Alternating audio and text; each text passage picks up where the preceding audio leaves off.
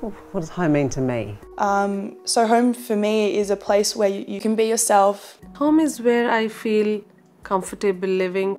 And safe. Home is where the people I love live.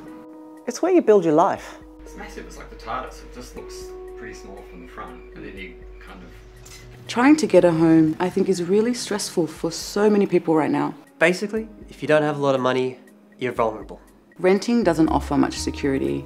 If our rate was to go up, we probably won't be here.